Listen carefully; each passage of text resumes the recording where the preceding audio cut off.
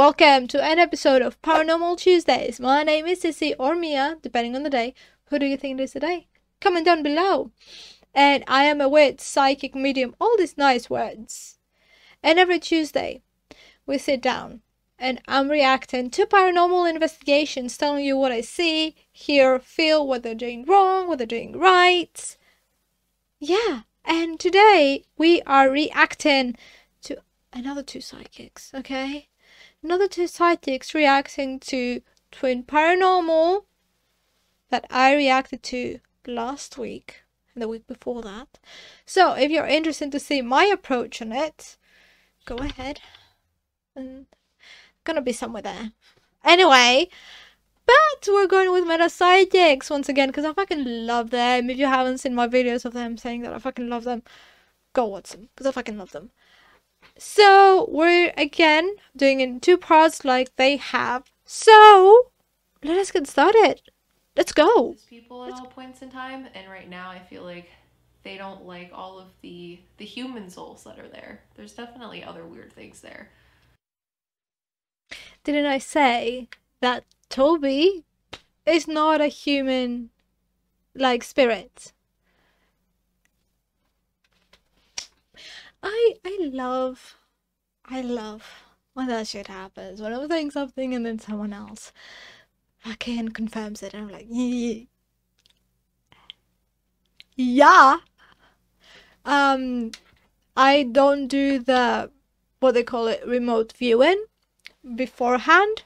I've mentioned that before, but the reason why I'm not doing it is because I feel like I'm gonna be biased to what I see. I'm not saying they're biased, but I want to go in the whole thing with the raw whatever I'm feeling at that moment, not just be like, oh yeah, I saw this in the remote viewing, so I'm seeing this right now. I just want to go like raw, whatever I'm seeing, that's it. But 4 or 5 of the 7 don't like that the people go there, so they've actually gotten angry about it. So what do you think?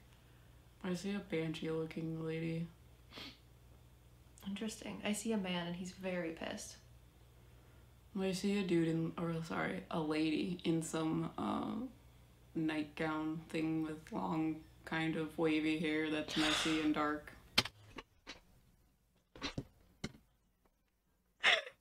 Flashback. What did I say in the beginning?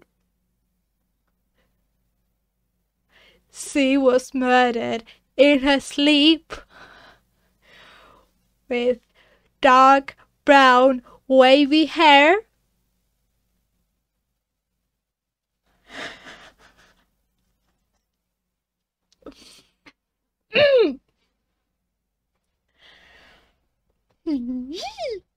Sorry. And getting scratched on camera. You see a portal like underneath the house or something? Like in the basement or something? I don't know that Texas has basements, but... If there is one, it's in the bottom left of the house if you're facing it. So if you walk in the front door, it's to the left in the back corner. So I see that dark thing coming out of a portal. And they're like, the portal allows it to be extremely haunted because it feeds energy to the smaller things that does the big things bidding. I did not see a portal, but if you go on the thing, on the second part, I said that I have a feeling that it might have been Native American burial ground.